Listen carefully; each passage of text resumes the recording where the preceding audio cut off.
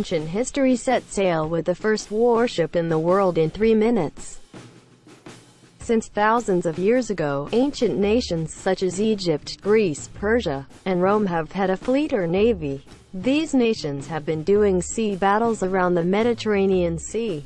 The warship back then was called a galley that sailed with the help of wind. This ship also uses human power to do maneuvers forward and backward.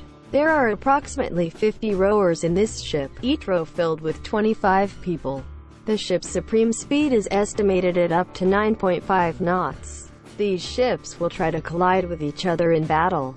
If the distance between the vessels is getting closer, then the archer will attack by firing arrows at the opponent's ship.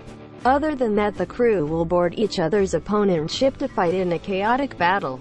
It can be said that the galley model is similar to the Viking nation's primitive ship model. Characteristic of the galley is to have the long and slim hull of a ship and having a low clearance between sea surface with the deck railing.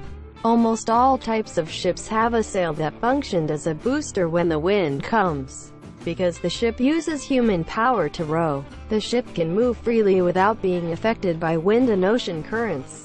The galley comes from a seafaring civilization around the Mediterranean Sea in 1000 years BC and was used as early as the 19th century for war, commerce, and piracy. At the end of the 16th century AD, as a warship, the galleys began to be equipped with weapons on all part of the ship, including ram, catapult, and cannon. Similarly, the crew is also equipped with weapons in order to defeat the enemy in greater numbers. The galley was the first ship to use a heavy cannon as an anti-ship weapon. As a result, the medieval seaside fortress around the coast began to change its design to defend against the attack of the heavy cannon. The peak use of the galleys in warfare occurred at the end of the 16th century.